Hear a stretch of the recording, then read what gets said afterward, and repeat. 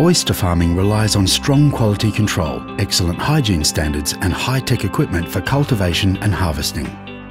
South Australian company SEAPA supplies the advanced production systems that oyster farms worldwide need to improve their yield. SEAPA is preparing to take advantage of the free trade agreements with China, Japan and Korea, with the tariffs on products like their oyster farming equipment to be eliminated under the agreements.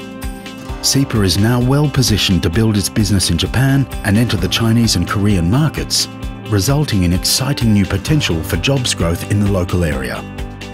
I'm Alex Jack, I'm the sales manager for SEAPA. SEAPA is an aquacultural company who design, supply and market oyster baskets and aquacultural equipment for worldwide distribution. We design all of our products. We've got 3D printers, we've got tooling designers that we develop the products here in-house. We manufacture here in the same facility. We've got injection moulding machines that produce our oyster baskets and our accessories.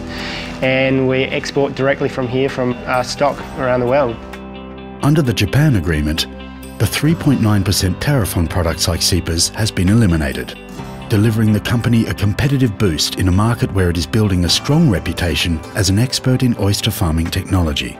So in 2013, we attended an Austrade delegation to the tsunami devastated area near Sendai in Japan. That area lost 98% of their farms and they wanted to start with new technologies, and Australia is seen as a world-leading technology of oyster farming systems. Since then we've returned 2 more times to showcase our product, to give education about how our product works, and they've also attended 2 delegations down to Australia to see our systems firsthand. The immediate gain for the FTA will be through our Japanese distributor. They're the ones purchasing the products off of us, and with them being able to get the product cheaper without the duty rate, we see it will be easy for them to distribute it into the marketplace. In turn, we see an increased sales, which comes back to us here in Australia.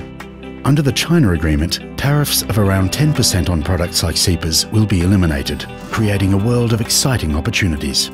Asia's really exciting because it is a huge market. You know, here in Australia we do 13,000 tonnes of oysters. China alone they do about 2.2 million tonnes of oysters. It's a commodity product for oyster meat, but middle class is growing. The demand for premium quality oysters is increasing. So in turn we see that the demand for our product is definitely going to be increasing as well. In China it's going to make it much easier for us to get our product out in the marketplace, to get our feet in there at least, and that way if our product can be cheaper with our pricing strategy without the duties, it will be easy to compete against some of the other systems or other competitors out there in the market. The agreement with Korea eliminated tariffs of around 6.5% on products like SEAPA's, prompting the company to look more closely at this market. Korea is quite similar to China with traditional farming systems, but we see that they are moving towards a more premium demand as their middle class expands as well. So we've had trials working with customers in Korea already, who are actually in collaboration with the government to compare SEAPA basket systems to traditional systems, and so far we're getting really good results.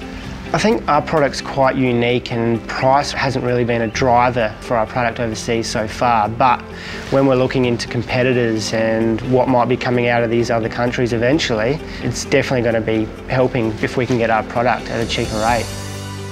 For the FTAs, it's definitely going to be a positive. We can look at our pricing strategies and maybe have a look at how we can market more into those countries, attend more visits, and with that FTAs up our belt, it's definitely going to help us.